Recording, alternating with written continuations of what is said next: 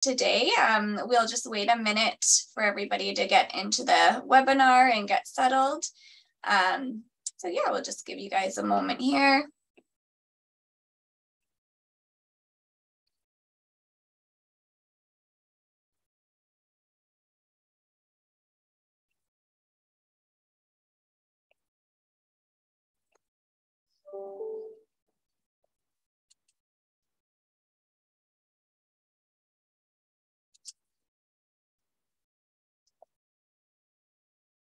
All right, I just see some people's things are still connecting to audio.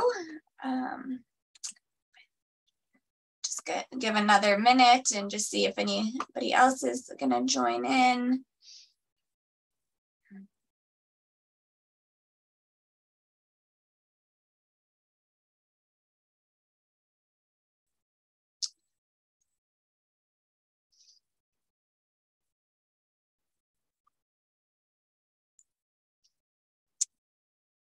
Okay, well, yeah, I think we might still have some people joining, but we'll go ahead and get started here. So my name is Sarah Allison, and I'm the Recreation Coordinator with Horse Council of BC. And Dee Pollard is here today joining us from the UK, and she's a research analyst with the British Horse Society. And she'll be presenting today on the topic of equestrian road safety, kind of from the UK perspective. I just want to acknowledge as well that the land where the HCBC office is located is on the traditional territories of the Katzie, Kwantlen, Matsqui, and Semi-Amu First Nations. Myself and many others are attending virtually from other areas in BC, and therefore we'd like to acknowledge all Aboriginal peoples on whose traditional territories we're meeting today. And then just some housekeeping as well before we get started. This presentation is being recorded and will be available just on our YouTube channel to watch at a later date. And we have everybody on mute, and we're just hoping to keep you guys on mute and just to put any questions into the chat box. We're leaving some time at the end of the presentation to answer those questions. And my coworker Jocelyn is here just to help with technology, just to have kind of a look at the chat box and help out. And yeah, we know everybody's busy, so we appreciate you guys taking the time today, and we'll try and keep this presentation to an hour. And yeah, with that, I guess I'll pass it over to Dee, and she'll maybe tell us a little bit more about herself, and yeah, get carried on with the presentation. All right, over to you, Dee. Great, thanks very much, Sarah. I will share my screen now, hopefully. So as Sarah said, I work at the British Horse Society, and I initially joined the society as a research analyst to look at a project specifically looking at equestrian road safety, which was funded by the Department for Transport. And it was a really interesting project. It's something that I was interested in anyway as an equestrian, but then being able to kind of do a research project around it was really brilliant. So the title of my talk is Vehicles Have Got Faster, but the Horse Has Stayed the Same Speed. So we already see that there's potential for conflict there, because we have sort of a slow moving horse and vehicles that have gotten relatively faster over the years. Okay.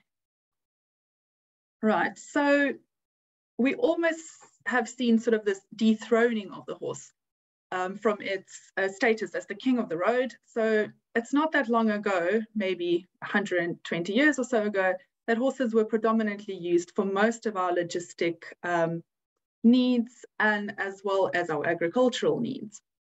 And with the introduction of the motorized vehicles, and here on the left we have the world's first car advertisement, and it says dispense with the horse. You don't need a horse anymore. Save all the expense of feeding it, looking after it, and get a car. But we sometimes forget that roads were built for horses. In fact, in quite a few places, we still refer to roads as carriageways.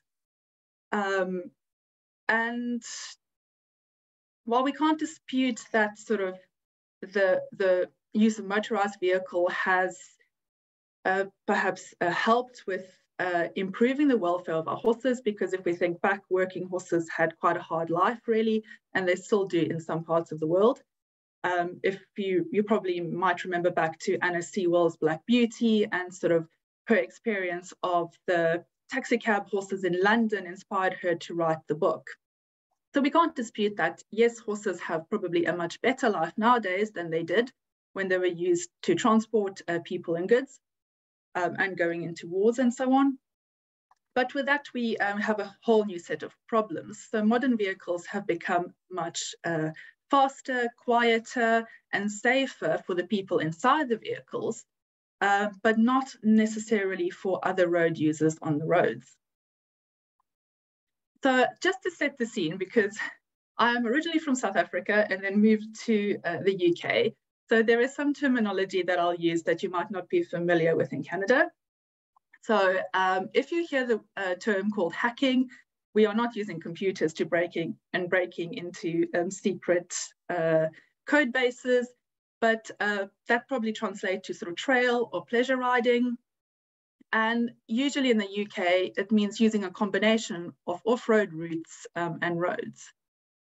The term rights of way. So these are specific designated routes in the UK that the public can use.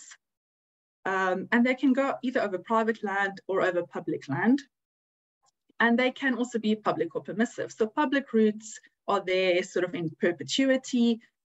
Anyone can use them. And permissive ones can be taken away at any time by the landowner. So they are there just by permission of the landowner. We have in the UK what is called the definitive rights of way map. So this is a map where we have all our public rights of way recorded. And in essence, the rights of way that are recorded on this map are sort of considered safe. So they are there in perpetuity, they can't be extinguished. And this map is constantly being updated because we have a lot of historic rights of way that have not been recorded on this map. And so some of the work that the BHS is involved in through staff and volunteers is to do historical research into these rights of way. You have to then put an application into the government, and you have to provide a lot of evidence to say that, yes, at some point 100 years ago, this was used by horses regularly, and therefore it should be recorded on the definitive map as a public right of way that is accessible to horses. And road users, of course, anyone that uses the public road network. So this can include vehicle drivers, cyclists, motorcyclists, equestrians, pedestrians, and so on. So a little bit more of setting the scene. So we have 4 main types of public rights of way, and this covers in England and Wales. Scotland has slightly different legislation. So in Scotland, essentially, there is no restriction on who can use rights of way. They almost have this sort of right to roam, which is quite nice, as long as it is done responsibly and they follow the sort of countryside code. So as in, if you go through a gate, you need to close it and taking rubbish with them and so on. So they have much more opportunity to go off-road in Scotland. In England and Wales, we have footpaths, which are legally only open to pedestrians, so walking. This does include mobility scooters and powered wheelchairs as well.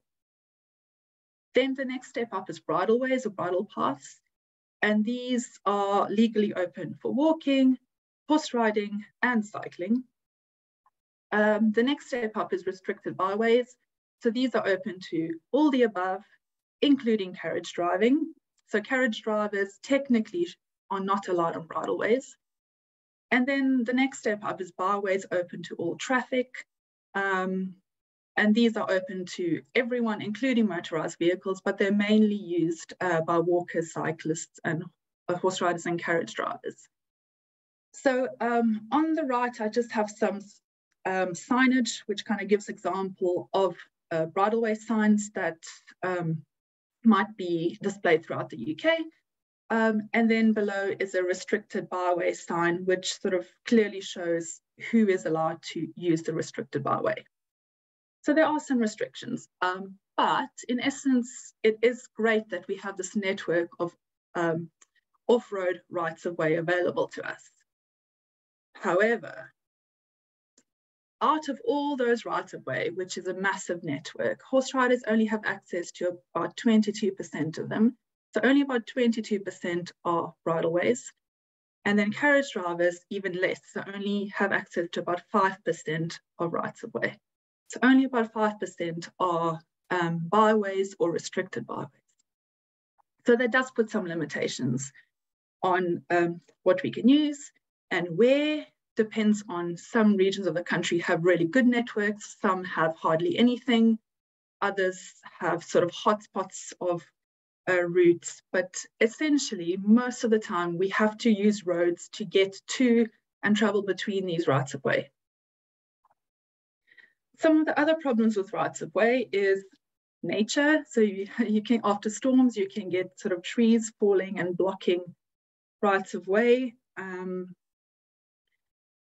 then, I don't know if you can see on the right, but we did manage to sneak past, because the advantage of being on a little pony is that you can get off and then lead them under obstacles that aren't too low. We also get overgrown paths. So this was one where there was a lot of sort of thorny roses and other kind of thorny plants that have overgrown. It was possible, but you would get quite a few scratches. So I just opted to get off and lead the horse through. And the thing with these rights of way, so there is responsibility on the landowner to keep them open and passable, and also on the local authority, depending on where you are, because as they are public rights of way, they are sort of covered by the local authority of the government in that area. So there is ways that you can report problems like this, but it just depends on sort of when they get around to doing anything about it, which can be relatively quickly, or it can take months. And then we have another problem here. So people dumping rubbish, what we call fly tipping here in the UK. And you can see on the right, this is a bridleway sign. And this is a gate that's actually designed to stop vehicles, but horses can step over it quite easily. And then somebody has dumped all their rubbish there. So obviously this is not very safe to pass through with your horse, because you don't really know what's in that rubbish. So then we also get onto sort of the characteristic of our rural roads in the UK. A lot of them are single track roads. On the left, you can see there's sort of a lot of vegetation in the left picture, and on the left you can also, I don't know if you can see, but there's a barbed wire fence along the left-hand side there, and kind of a steep bank with lots of trees. So if you meet a vehicle coming around in the opposite direction, especially around a blind bend, if they're going too fast, it can sort of cause the horse to spook, and or even worse, that could lead to a collision. In the middle, this is kind of the area I live in at the moment. So it's very flat, very straight roads. So you've got good visibility. But on the left, you actually have a ditch here full of water. And just ahead, up ahead, you can see there's a little bridge. So the problem with flat, straight roads is that people tend to go faster on them, because it's sort of, they think, well, I can see all around me, so I'll just speed down the road. And you don't actually have a lot of places to go, because if you try to go to the left, you might fall down into the ditch. And on the right-hand side, we have sort of a typical country lane, very high hedging, so you can't see really anything coming around the corner, and they can't see you. So once again, we have these kind of narrow, lots of vegetation, sometimes windy roads. And this is where most equestrians will ride. And usually they're not too busy. However, sometimes they can be used as cut-throughs if there are roadworks on the main roads, etc. So sometimes you do get quite a bit of traffic through them. And another thing is the speed limit of our rural roads. So many of them actually are designated the national speed limit, which in the UK is 60 miles per hour on a single carriageway roads, which includes most of our rural roads. Usually, if you're getting into a village or somewhere that's more residential, it'll drop down to 30 miles per hour. But sort of out in the country, it is 60 miles per hour, which equates to about 97 kilometers per hour. So I know speed limits don't necessarily mean that people will go that speed. It's an upper limit. But we do find that sort of the higher the speed limit, the faster people tend to go. If you lower the speed limit, then the range of speedings will be lower. So for example, if the speed limit is 60 miles an hour and you go 65 miles an hour, you'll think, oh, you know, it's not too much over the speed limit. Even 70, you know, it's not that far away from 60. However, if your speed limit is lower, 30, then you might go, 35 miles an hour. That's still okay, maybe 40. But sort of your upper limit is going to be lower, I think, just psychologically how people think. So we also have to remember that on these really narrow roads, perceptions of speed can differ between individuals. So what I think is slow might not be what someone else thinks it's slow or safe to pass someone, especially in close quarters. So this is an example of just one of these narrow roads where a vehicle coming around the corner can spook the horses. And you can see there's not a lot of space there really, and nowhere for the horses to go to get out of the way. So with the sort of expansion of housing developments and so on, especially in the UK, land is pretty much at a premium in some places more than others. But we often see these kind of harsh transitions from countryside into kind of more developed areas or faster roads.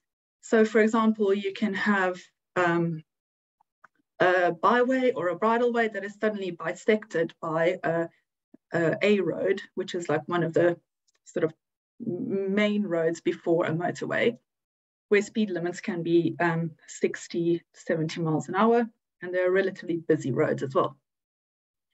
So in an ideal world, when we have this happening, we would have these safe crossings. So these are examples of Pegasus crossings. So they're designed specifically for equestrians to use, and we do have them in some areas of the country, but they are very expensive to put in, and a lot of local authorities are not keen to spend that much money.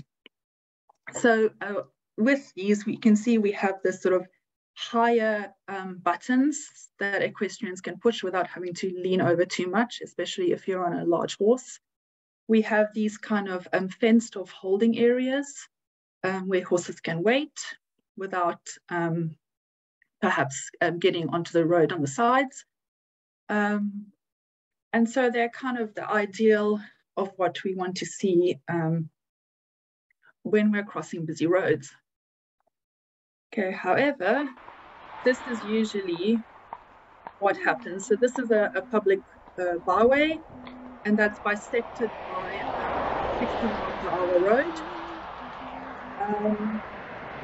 Very busy road. There's no traffic calming either side, and unless you know that there's a byway there, then it's very difficult as a car driver to know that someone might come out.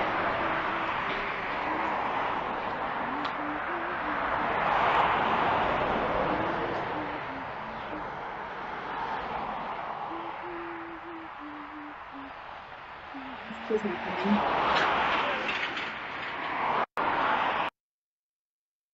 Okay, so essentially, I think we waited almost 2 minutes to cross this road. And the cars don't really tend to slow down when they go past either. So it's not the most pleasant road to cross. Granted, you have relatively good visibility, but it is a road that you have to cross twice on this particular route. So it's not not the nicest experience. Okay. So how do we sort of find out what's going on in the real world? So a lot of the sort of videos and things I've shown you are sort of my experiences and what other people have sent in to us, so that it's very anecdotal. So how do we get kind of the real evidence to show that there is a problem and where the problem is? So we are very lucky in the UK that we can sort of extract some of these data. And I'll just quickly run through the 4 main sources of data that we can use. So the first one is the National Health Service publishes these hospital episode statistics. They're only for England. And it shows us numbers of hospital admittances due to animal rider or occupant of animal-drawn vehicles injured in transport incidents. So it's very kind of sort of low-level summary. So we have, I think, some demographics and the numbers each year, and these get published publicly, and we can extract that data. So the next step is the police recorder data. So these are collisions on the road that have been reported to the police. Police may not always attend them, and these are only recorded if there are human injuries. And we can extract some ridden horse data from these. So only ridden horses. They do record other types of, like for carriage drivers and other types of horse use on roads, but they tend to be sort of squirreled away in the other section, and we can't extract those. So only ridden horses. The next step is the BHS horse incidents database. So we have been, since 2010, collecting incidents involving horses on roads. And these don't have to be injury incidents. They can be non-injury incidents, such as near misses, so close passes, or just any kind of road rage that's directed at equestrians. And these can be submitted by the public, either someone that's been involved in the incidents or even someone that's witnessed it. And we also collect data about not only human injury, but also horse injury. And we collect data on ridden horses, carriage-driven horses. We do have some populations of sort of semi-feral horses that live in nature reserves in the UK, for example, Exmoor and Dartmoor. And we do collect when these horses are involved in collisions as well. So, and then finally, we have the data collected via research projects, such as I'll talk about a little bit about the projects I was involved in. So we do have these different data sets. They all tell us slightly different things. And so it's really hard to compare them, but there is some overlap between them.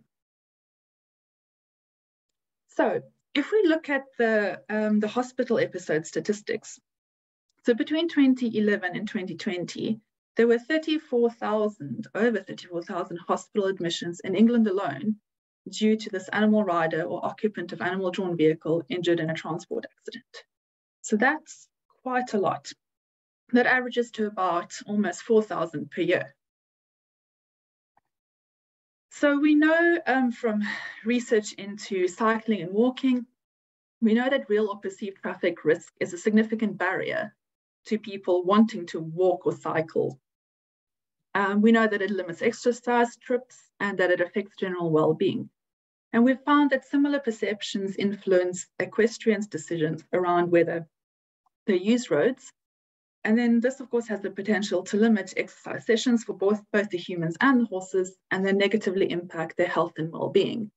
And of course, this then feeds back into the whole healthcare system, because in the UK, the healthcare system is subsidized by the government. So the government ends up spending more money. And of course, you might have more veterinary costs because we have things like equine obesity and laminitis, because horses are not being exercised as much as they potentially could. So it's a little bit of a stretch to say that, but I think we have some evidence that does point towards that, and I'll cover it just now. Now, what does the police recorded data tell us? So between a similar period, so remember the hospital statistics tells us that there's 34,000 or more injuries between 2011 and 2020.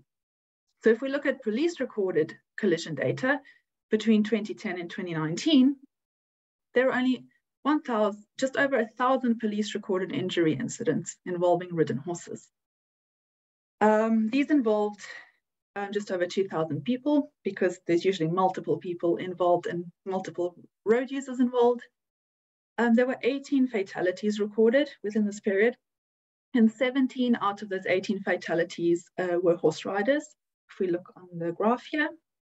And when we look also at the severity of injuries, so these are just interactions between ridden horses and other road users. We can see that horse riders were most likely to be slightly or seriously injured, and of course to sustain fatal injuries in these incidents. We can also have a look at, of those horse riders that were seriously or fatally injured, who were the other road users that were involved. And in most of the cases, so over 50% of the cases, it was other car drivers. Then we have sort of vans or light goods vehicles, some agricultural vehicles, heavy goods vehicles like your big articulated lorries and so on, motorcycles, pedal cycles, and so on. So actually, the main culprits seem to be our vehicle or car drivers. Okay, so massive difference between the number of people actually getting injured and going to hospital, and the number of incidents being reported to police. What does the BHS incidents tell us? So remember, BHS collects both injury and non-injury incidents. So within sort of a similar time period between 2010 and 2020, we received just over 4,000 incidents reported to us. So still underreporting compared to the hospital statistics, but a bit better than the police records. And out of these 4,000 incidents, 84% of them involved a close pass, 40% involved, well, I should say perceived speeding. Obviously, you can't tell exactly how fast someone is going, but it was, these people were perceived to be exceeding the speed limit. And 40% involved some sort of road rage directed at the equestrian and the horse, whether it was sort of bad language being shouted, revving the car, beefing the horn, tailgating, or something like that. So we had 151 of these incidents that resulted in either the horse or the rider sustaining a fatal injury.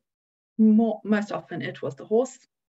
And we use these data then to identify factors associated with collisions and horse fatalities. And we can see on the map on the right, we do have some hotspots. And so data like this is really good at kind of telling us where the problem areas are and kind of what the most common problems are that equestrians are experiencing on the roads. So from our work looking at the factors, we know that close passes significantly increase the risk of a collision. And we also know that collisions and speeding together were associated with a higher risk of a horse fatality. So that kind of makes sense. And then yet we still question why we have such high speed limits on our rural road network. And this is an example of a close pass. So you can see the vehicle on the other side is waiting patiently, but the lorry decides that he's not going to wait and he just goes for it, albeit slowly, but really closely. And luckily that horse remained calm, and so did the rider, but had it been another horse or another rider, it could have sort of resulted in some serious injury. And of course, we unfortunately have examples of fatal incidents for the horses, and these happened just last year. So one that was hit from behind and actually a hit and run. And then the one on the right was actually a police horse out on patrol. So I think this doesn't give people a lot of confidence when a police horse out on patrol gets hit by a car and then ends up being put down. Okay, so now we have that background information, and now we'll move on to kind of some of the research that I was involved in. So first, what we wanted to do was establish, okay, so how often do equestrians actually use roads? So we did a survey and we received just short of 6,000 responses, which was brilliant. We didn't expect that, but I think this was such an important topic to some people that that we had really good response. So 84% of the people in our survey used roads at least once per week. And we found that actually it wasn't just for riding. We had people carriage driving, we had people walking their horses in hand, or riding and leading another horse, or walking with their child on a pony. So a lot of the stuff that we talk about is kind of focused on horse riders, but actually we have a lot of these other activities that take place on roads as well. So of these equestrians, 68% had experienced a near miss in the previous year. And this is kind of similar to one or two other research studies that had been done in sort of more regional areas of the UK. And 6% sustained an injury, so injury either to themselves or their horse in a previous year due to a road-related incident. Excuse me. And actually 6% said that they no longer use roads anymore. And we kind of asked them to give us a bit more information as to why they don't use any roads anymore. And we found that as the diagram on the left sort of goes through, it was this decision based on individual assessment of risk. So we had people mention different things that fit into each other that led to their decision to no longer use roads with their horse. So there was risk perception, which was sort of feelings of danger and being unsafe, and saying that they value their horse too much to sort of put them at that risk. Whether that had previous negative experiences, and it doesn't always have to be them personally. It could be a friend of theirs or them having witnessed someone else have a bad experience that had sort of put them back.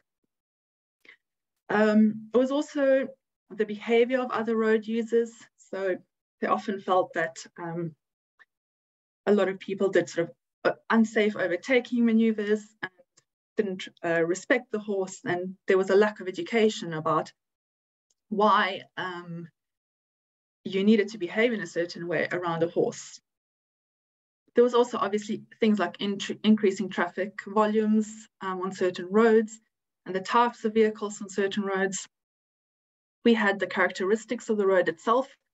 So as I said, narrow, windy roads, the road surfaces were sometimes slippery, depending on what surface there was. Poor visibility and speed limits of the roads. There was whether they had access to alternative options. If they had access to off-road places, then they would use those preferably. But as I said, they often had to use roads to get there. Some people actually moved yards because they said that road use was such a problem that they actually moved to a yard that was further away from them, but because just so they didn't have to ride on roads. And we also, of course, had the horse-human partnership. So we all know that horses can sort of feel our emotions.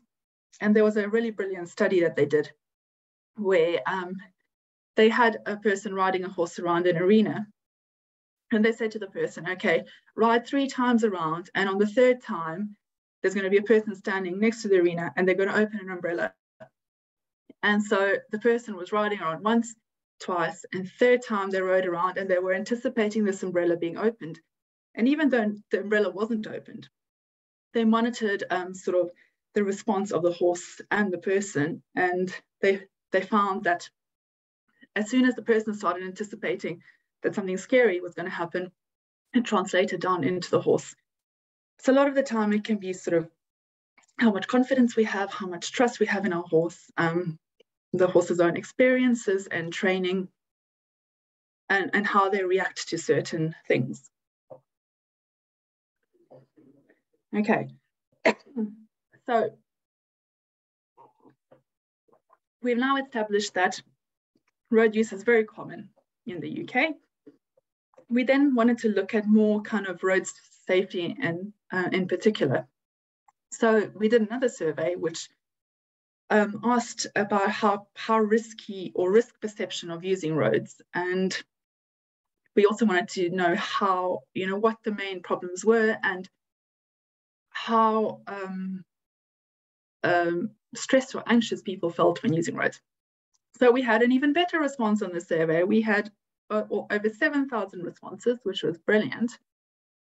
So on the left is just kind of a risk perception assessment. So we asked people to rate how risky they felt each of these different equestrian activities were, starting from sort of, just simple things like leading your horse to and from a turnout area, routine handling, in-hand activities, flat work sessions, jumping, you see the word hacking on roads, hacking off roads,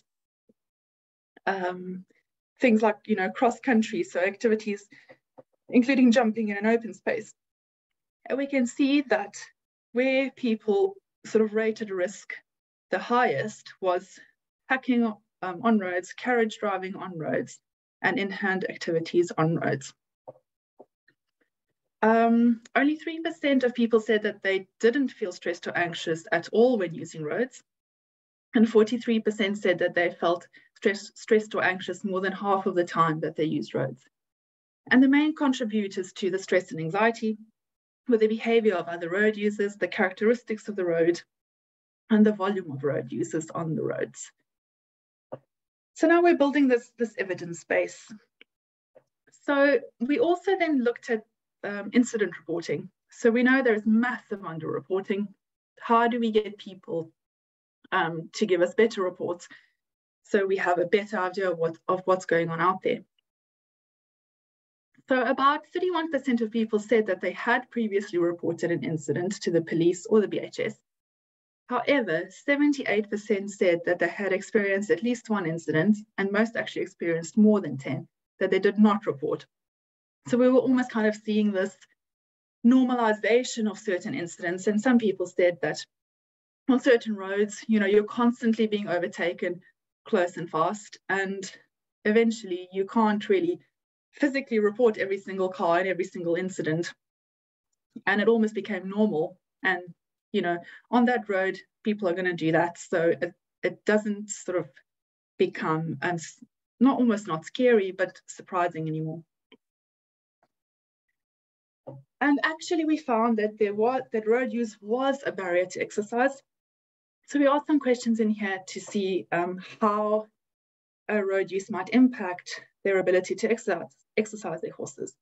So over 90% of respondents agreed that exercise was important for their horse. However, 60% felt that having to use across roads limited their ability to exercise their horse. And also 60 to 70% thought that they would cover greater distances and exercise their horses more if they felt safer on roads.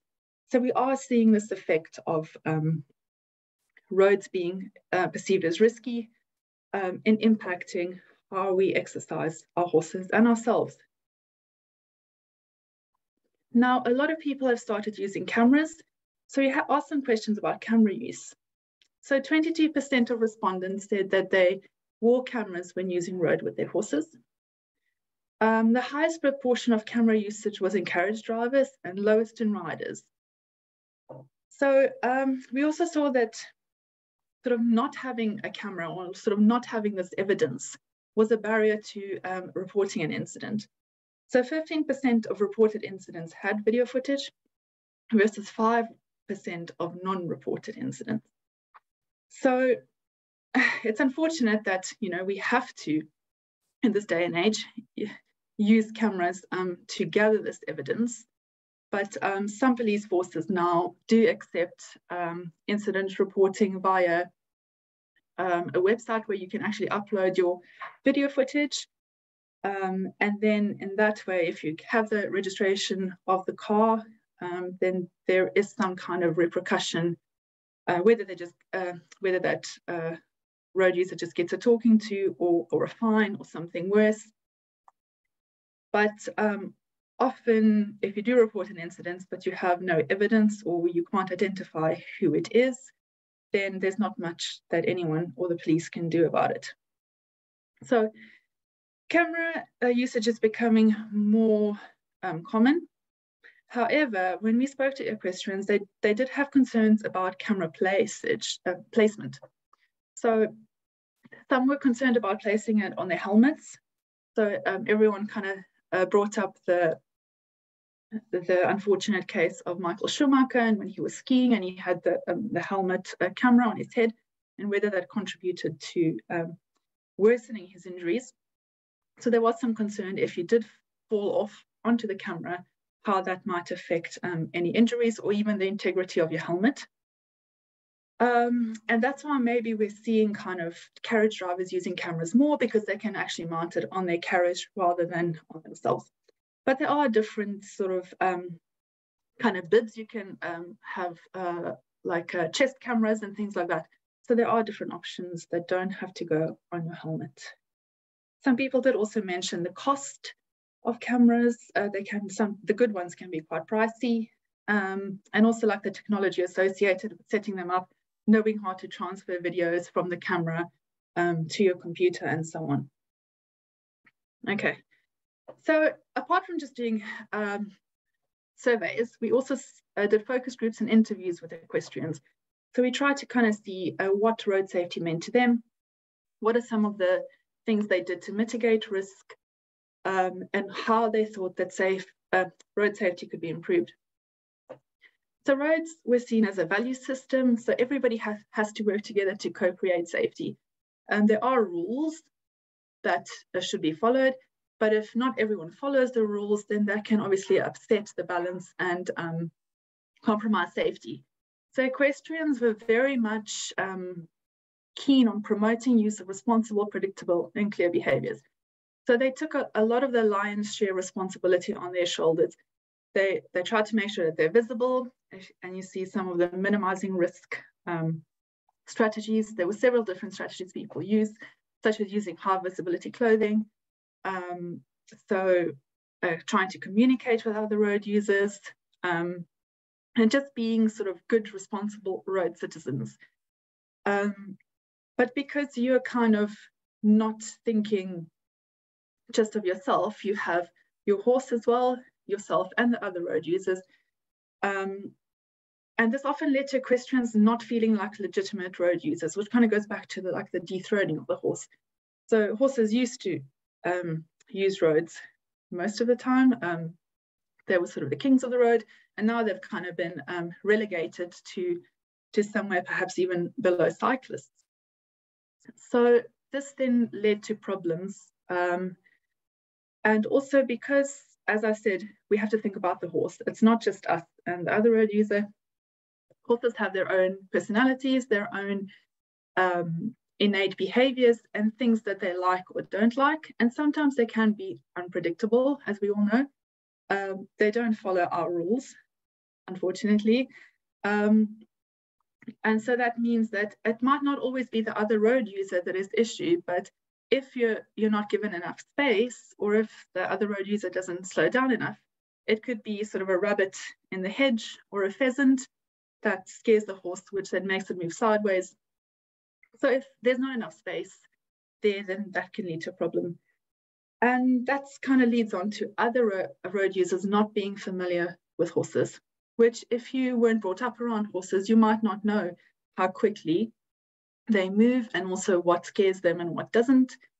And kind of just the behavioral sort of the body language of a horse. Not everybody knows that snorting and wide eyes means that the horse is scared. And we of course have the different physical positioning. So cars tend to be sort of, unless you're on a small pony, tend to be a bit lower down. You perhaps on a big horse have more visibility about what's going on around you. Sometimes you might be able to see around the hedge that someone is oncoming. So we have this different sort of physical viewpoint of the environment. And as one of the equestrians said, drivers aren't aware of what we see and hear in a horse. They're in their little bubble.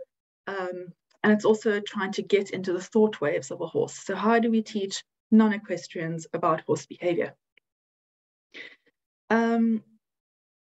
So I won't go too much into minimizing risk because we'll do that next, but I think kind of the quote of this equestrian sums up this feeling of massive responsibility. So she says, I find when I'm riding, I'm not only doing my own risk assessment in my head about how I might react to something, but I'm also doing the risk assessment of the car coming towards me because I don't know if he will do his. And so how can we sort of work together to improve road safety? So we have to make the road network more inclusive. It's very much geared towards motorized vehicles, but horses, cyclists, pedestrians, and so on, we all have a legal right to use the road network. We need education and behavior change campaigns, and we need to think carefully about these because they need to get to the right target audience, and we need to do them in a way that's actually going to change behavior. We of course have rules and legislation, and these, I'll go into that a little bit now. And then of course it's important to report incidents because then we know where they are and what's happening. And I quite like this quote on the left. So one of the kind of pillars of behavior change is using positive reinforcement. So this equestrian said, our local bridleways group actually sent Christmas cards to our local bus drivers who slow down, and that really works. So it's kind of getting this really good relationship going with other road users in their areas. So what do equestrians do to minimize risk? So as I mentioned, wearing of high visibility clothing and or lights. So on the bottom right, you can see a person on a dark horse on sort of a pretty dark day, and how visible they are in their clothing compared to when they're not wearing the high visibility clothing on the right. So that's, while it's not going to help you in a situation where someone is really driving without due care and attention, it can help the more responsible road users see you earlier and respond and react earlier. Obviously, building a good relationship with your horse, making sure that you are confident, that your horse is confident, building them up, getting them used to different vehicles, machinery, and so on from a young age if possible. And then, of course, if you're not confident going out alone, then going out with a friend or someone on a more confident horse, and knowing your limits and your horse's limits as well.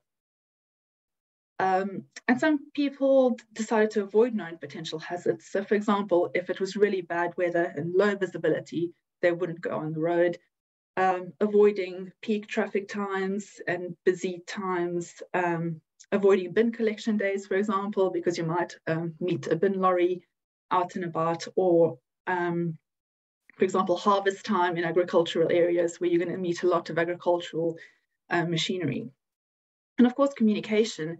And now communication is an interesting one because amongst equestrian circles, we tend to know what these hand signals mean, but they're not always very well known by other vehicle drivers.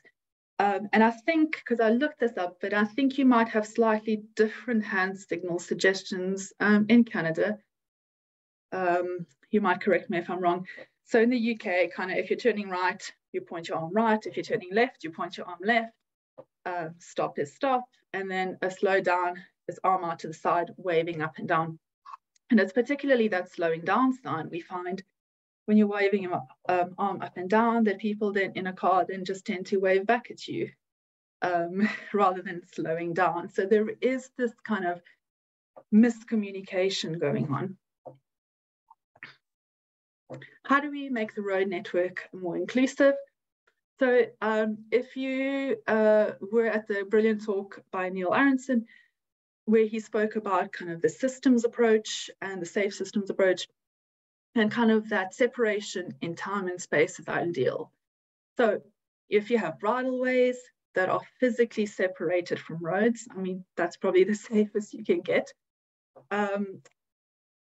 Separation in time, so having Pegasus crossings, for example, where cars have to stop, which allows horses to pass.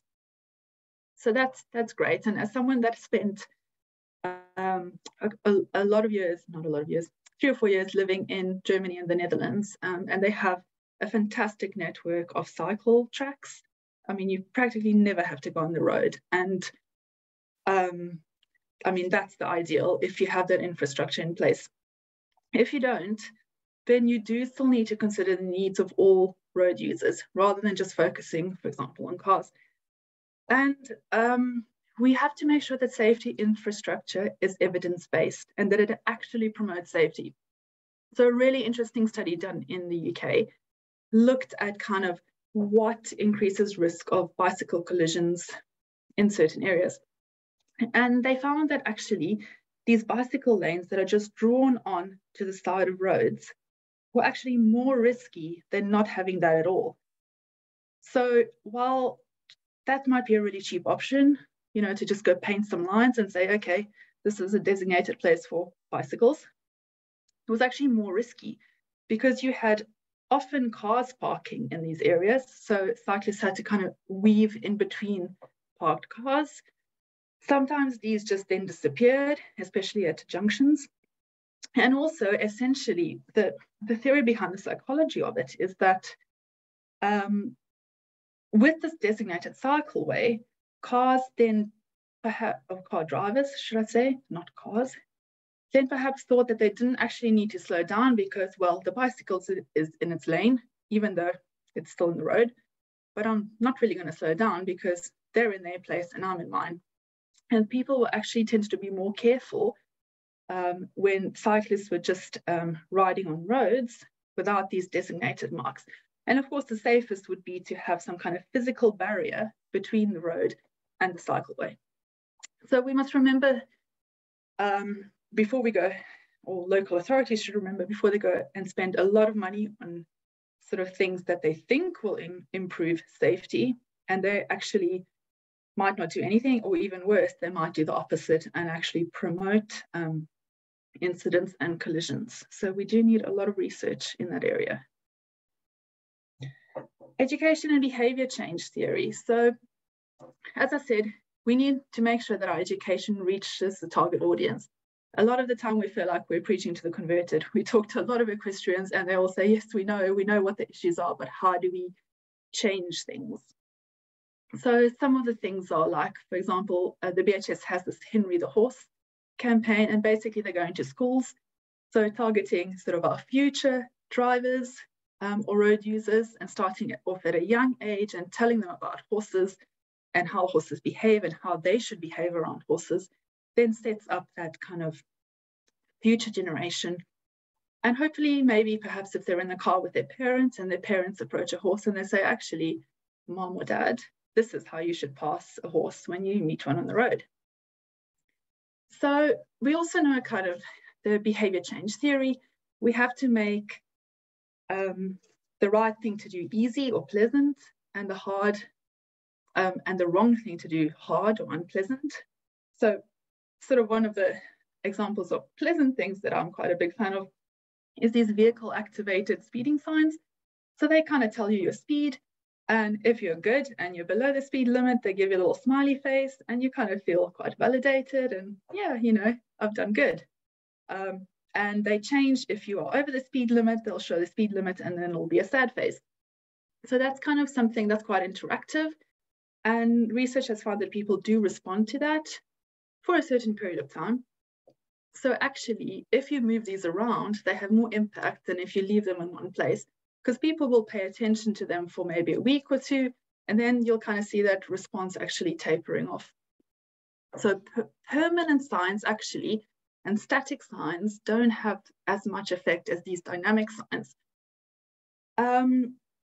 So we also know in behavior change theory that a lot of the time promoting and reinforcing good behavior gets us better results than kind of punishing bad behavior.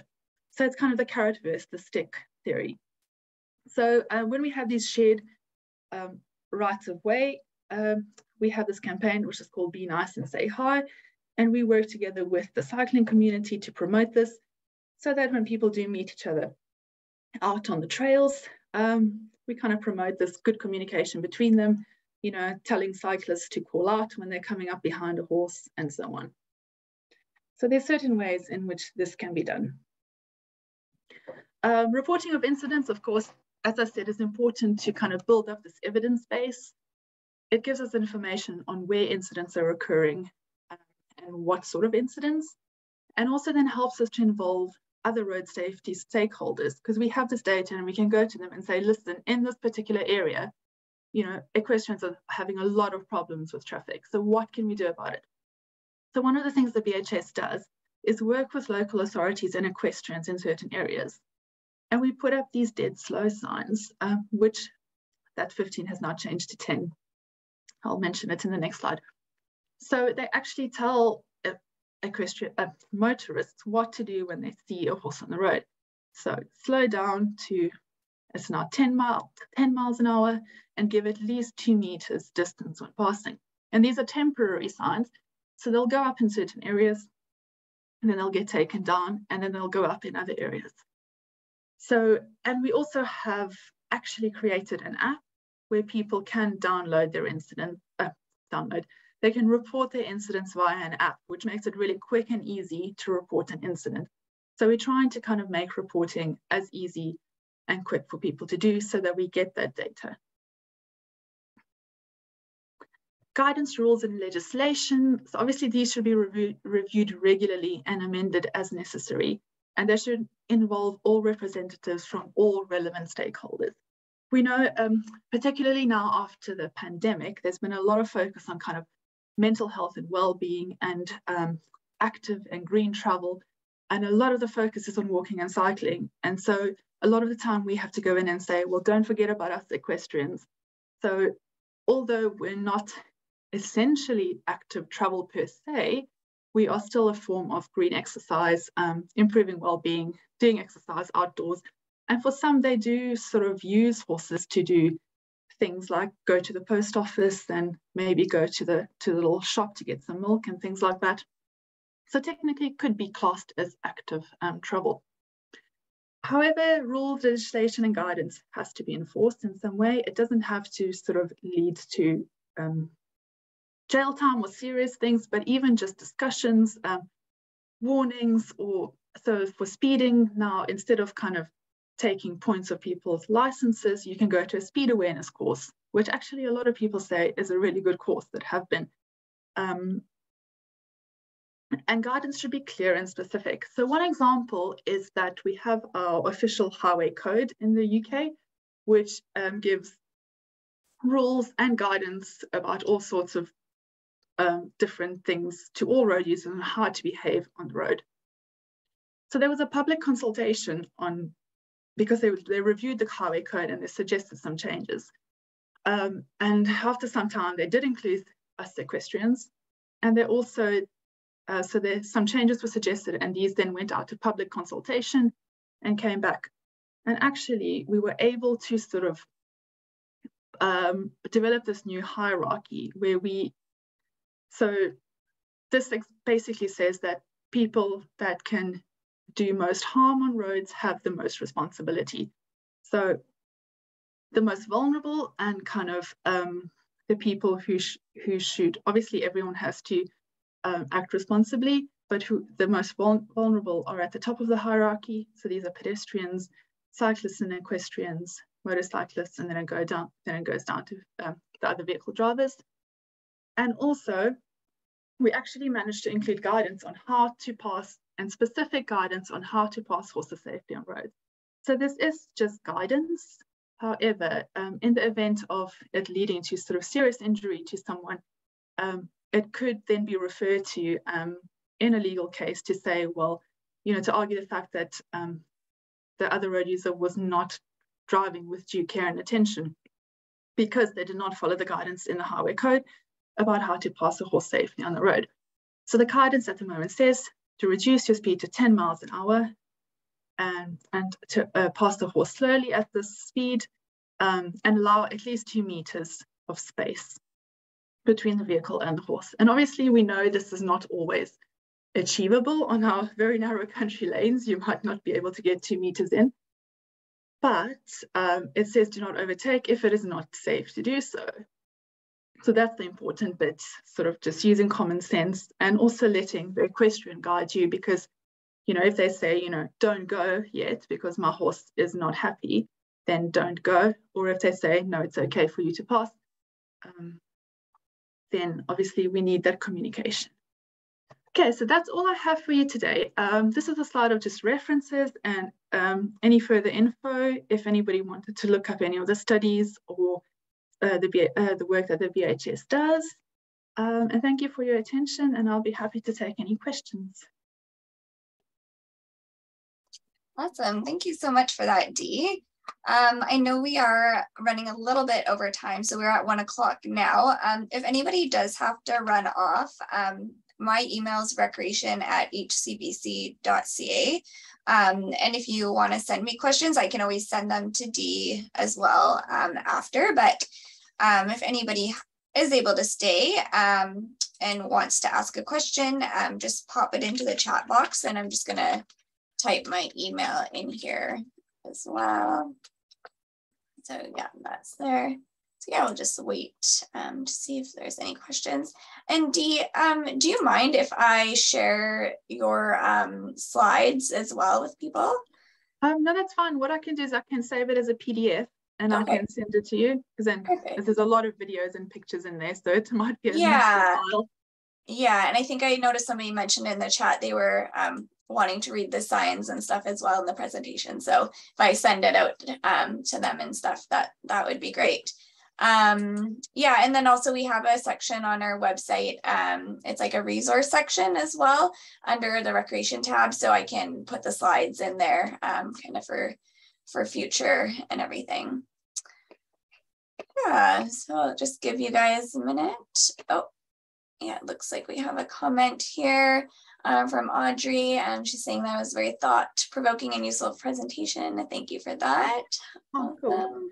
So maybe I can ask everyone a question that's still here. Sort of how often do you tend to use Rhodes with your horses, and do you experience the same sort of thing in Canada?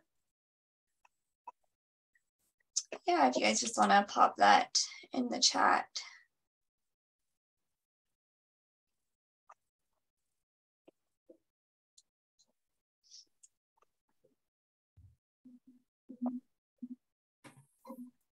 Yeah, and I think I have sort of chatted to Sarah a little bit about, I mean, it wouldn't take much to just do like a quick short survey of equestrians in BC and see, what their experiences are. And